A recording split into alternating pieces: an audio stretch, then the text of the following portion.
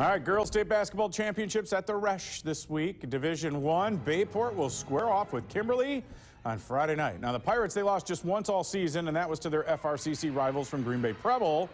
And in the sectional finals, they played stall ball in the second half against Arrowhead en route to a 26-24 win in overtime against the squad they lost to last year in the sectionals. Pretty confident. I mean, right now we're hitting on all four of our cylinders. I mean, everyone's coming together as a group, and even on the bench, whatever role they play, everyone's all in.